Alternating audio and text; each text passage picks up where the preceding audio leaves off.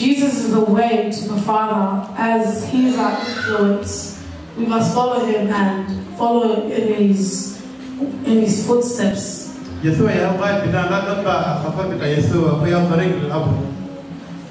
God provides everything for us. It is such an opportunity to be here today, standing with our 2 feet, praising Him, giving Him all the glory. And while those are in the hospital fighting for their lives, it's a great opportunity. There's no medicine except for God. God is the only medicine to heal.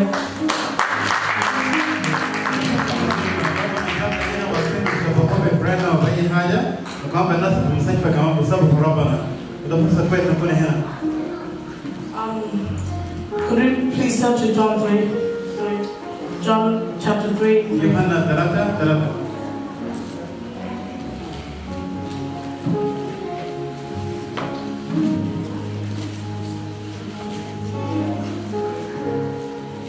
While we're waiting, how's your day? How's the morning? How did I sleep? Comfortable?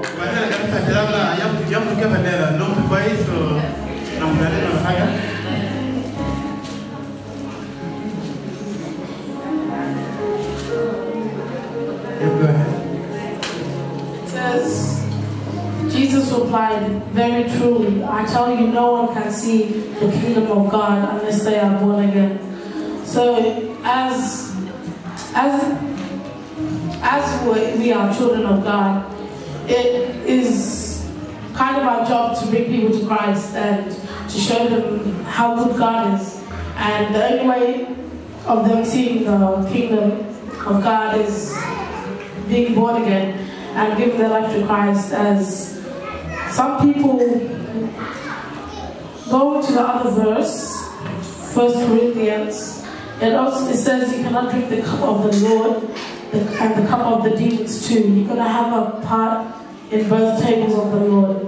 So when we are praying, it's very important to include our relationship, because there's nothing in God unless the relationship, the connection between you and Him is very powerful.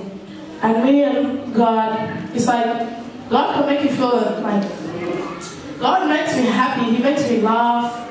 God makes me feel all types of ways. Sometimes I'm just like, are you the God that people tell me you are? You're making me laugh, like.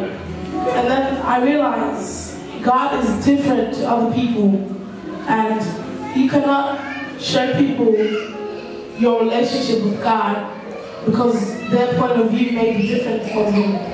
And it is very important for our relationship to be connected, basically. So what my point is that we should always have our Bluetooth on to God. The connection should be very strong next to the Wi-Fi. And so for you to drink the cup of the Lord, the blood of Jesus, and go sin is unrighteousness, and it's a sin, and we don't like sins. We want to do sins, but we don't like sins. God doesn't like sins, and God is in us, so we have to control our ways with God.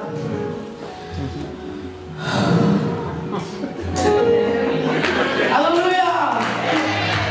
Hallelujah, praise God.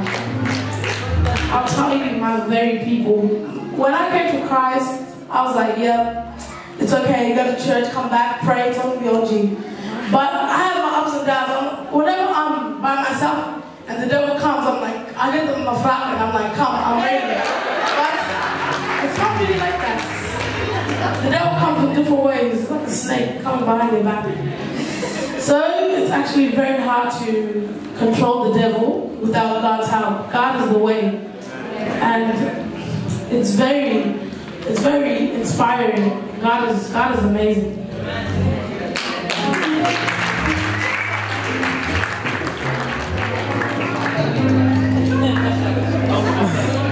So I just wanted to put that out to you guys, that God is important, your relationship is important, and God is the way through everything. And do not fear of the devil, because the devil is scary. The devil can hurt people. Don't fear of him. Fear of God. because God is your Father, and as He is your Father, you are able to ask Him for anything in the world. Don't hesitate to ask Him for anything. Don't doubt Him, don't underestimate Him, and also don't underestimate the power of the devil. The devil has a little bit of power, but it doesn't mean he can't throw it over us. He's power, he's hatred, lies. He's the king of lies, the king of sins, and God is the King of kings, the King of lords. So we should, give glory to God, everyone. Thank you.